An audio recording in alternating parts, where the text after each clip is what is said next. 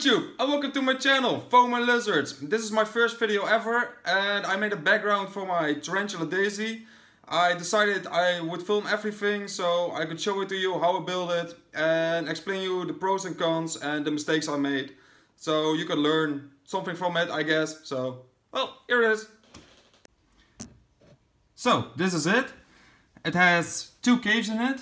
The one on the right, it is the warm cave because it has a heat mat beneath it.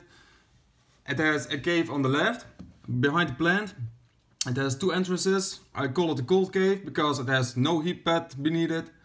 It has an entrance on top and on the bottom you can see it, it's in the dark.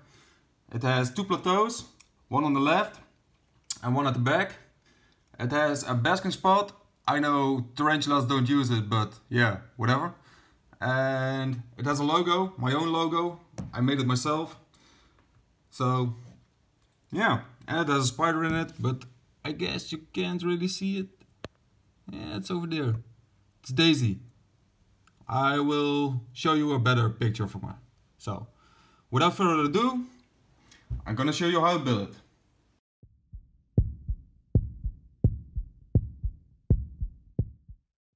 But first, I promised to show you Daisy. Well, here she is. Isn't she beautiful? Daisy is the Mexican redknee, also known as a Brachypelma smithy. She's the first animal I bought in years and I finally decided to upgrade her terrarium. So I did that. Anyway, because she already lived in a terrarium and I didn't want to unnecessarily disturb her, I built a background in another terrarium. This terrarium is a little higher than the one I was going to use, so I had to take that into account. Her terrarium is 17 by 17 by 11 inch. When I build something, I do that in stages. This build counted 5 of them. The first is design, the second is foam, the third is grout, the fourth is paint, and the fifth is the dry process. So, let's start with design, otherwise my words would be useless, I guess. Oh well, I just got some pen and paper and started drawing. I knew I wanted some caves for my tarantula to hide in and some plateaus to add more depth to the build. I also knew that it would never fit in one piece, so I decided how many parts it had to become.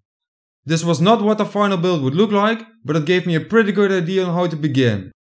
Also, I worked really hard on this drawing, so please don't laugh at me. Now that the first stage was finished, I got to play with the foam. First I needed a place for the sides and back so I could build up against it. I measured the scale on the foam and placed some dots. With a ruler I created straight lines and after that I used a knife to carve it out. Also, if you do this at home and you care anything about your floor, use a workbench of some sort because, yeah, this is not good for your floor, man, but I just don't care. At all. Anyway, now that's out of the way, I started with the first cave. First I drew the inside of the cave on the foam. I had to make sure my tarantula could fit in and I knew that the grout would make it smaller. After that, I drew the outside of the cave. I really didn't have anything in mind, so I just experimented. With a hot wire foam cutter I cut it out, but a knife would work too. Because this frame was totally out of picture, I'll show you a satisfying close-up.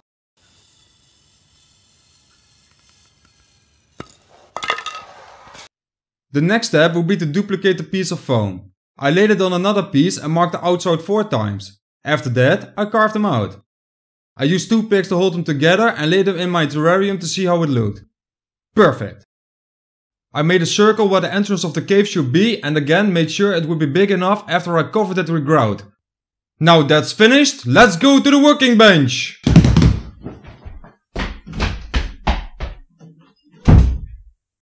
So, here we are. If you wonder what this is, it's a soldering gun with copper wire.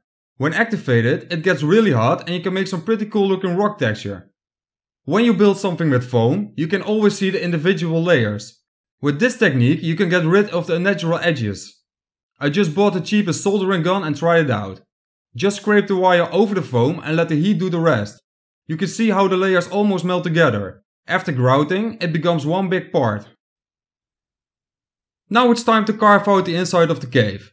When I finished the first one, I laid it on top of the next and marked it. This way I knew they would all be the same size.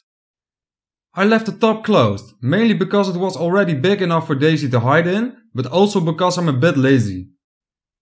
After that, I glued the pieces together with some non-toxic glue. I skipped the parts where the entrance would be so the glue would not stick to the knife. With toothpicks, I made sure the foam would never move again. Seriously, toothpicks are your best friends when building. Anyway, I tried to carve out the entrance with a knife, but I found out that the foam was a bit too weak and it would break fast. So I used my fingers. I still had to be careful not to remove too much of the foam, but it worked out well in the end.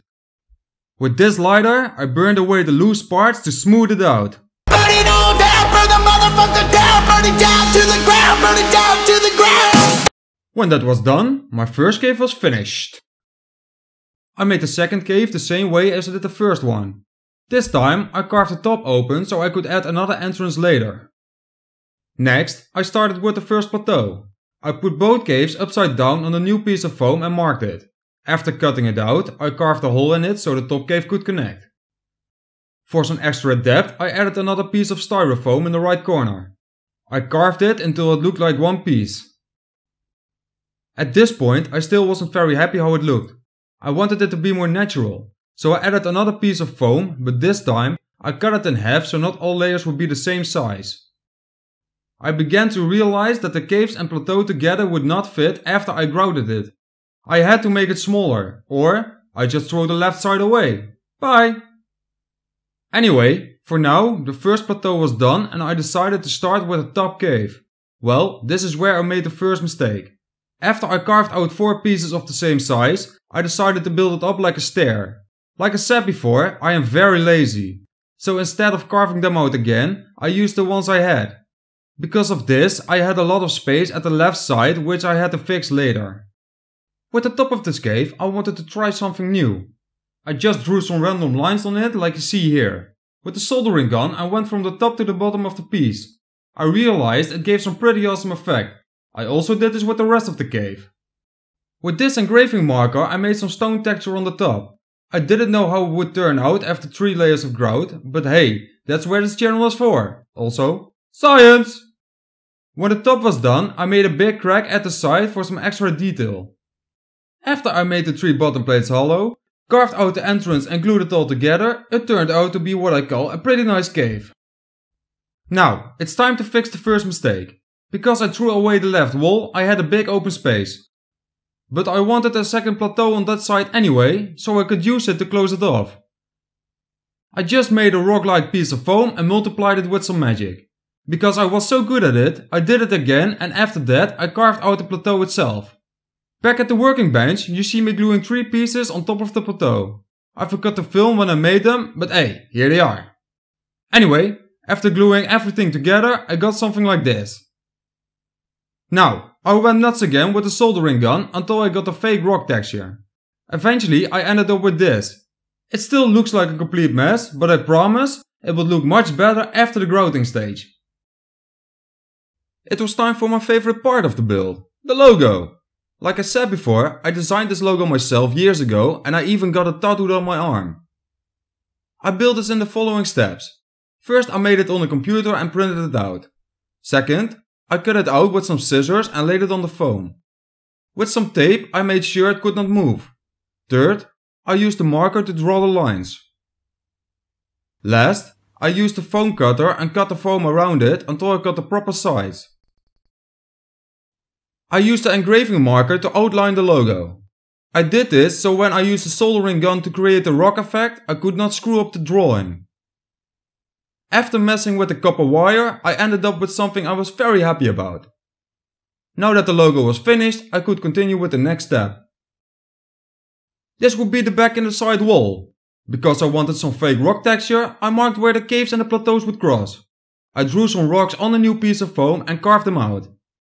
I figured where I wanted them to go and started gluing them on. Now it was time to give those ugly pieces of foam some texture. At this point, I didn't know how to do this exactly, so I started experimenting. You see me using a lighter and a knife, but in the end, my fingers did the trick. When this was complete, I used the lighter to smooth it out. I also tried to use the engraving marker, but I found out that was not working the way I wanted. It still looked like a mess to me, so I had to think of something that would fix it. I decided I would fill up the open spaces with some small pieces of foam. I scraped my nails over the foam until I had enough. It looks easier than it really is because when I was done, my working space was covered with snow. The next step was to glue them on. This was a really frustrating job because the pieces of foam were static and got stuck on everything. Anyway, first I put the glue between the fake rocks and after that I spread it with a cheap brush. I sprinkled the pieces of foam over the board and pushed them in with the back of a knife. In the end, it was the most ugly thing I had ever seen. In fact, it was so ugly that I wanted to do something else for the right wall. Instead of scraping the foam into small pieces, I broke them off. With this, I filled the open spaces between the rocks and glued them down. Ah, much better. But still ugly. I was almost done with the foam. I just had to give it the finishing touch. With broken pieces of foam, I created some more rocks on the plateau. I used my fingers to shape the side of it so it had a more natural look. And finally, I could continue to the next stage, the grouting stage.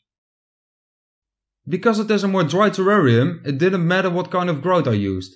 But I had some future projects in mind where I needed some quality grout, so I bought and used that.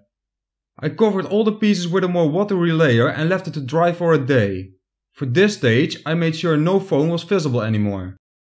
Because I made the grout very thin, it could make its way into even the smallest holes. I added some black paint to the second layer so it became more greyish. I also made the grout thicker. Again, I covered every side of every piece and left them to dry for 24 hours. The third layer was basically the same as the second layer, but this time I only covered the visible parts. Now, I left it to dry for 2 days and finally the grouting stage was finished. I have to add that if you are going to grout something yourself, you really need to be patient and leave it to dry fully. If you add another layer while the last one is still wet, the grout can crack in the future and you don't want that. I arrived at stage 4, painting. There was something that I wanted to try when I started this project. I bought a sprinkler and mixed in some black paint and water. I sprayed every piece from a distance so not everything would be covered. Then I waited a day to see what it would do. The grout sucked up the paint and it gave a very neat rock effect as you can see here. Next time I will do this with more colors to add more variation. I had come to the final step before the drying process. The background was almost finished but I needed some more depth. Every painter knows that the secret lies within dry brushing. First I used some bone white color and covered the whole background. If you do this, make sure you don't have a lot of paint on the brush. It's better that you have almost nothing at the brush than too much. With this technique the edges will be highlighted and the rocks become more natural. I will show you what it does. This is before I dry brushed it. And this is after. After the white color, I repeated the process with some green paint. I wanted the build to have a more forest feeling. I skipped a lot of space for I didn't want the green to cover all the white. When that was finished, I let it dry for 2 weeks and after that, Daisy could finally enjoy her new home.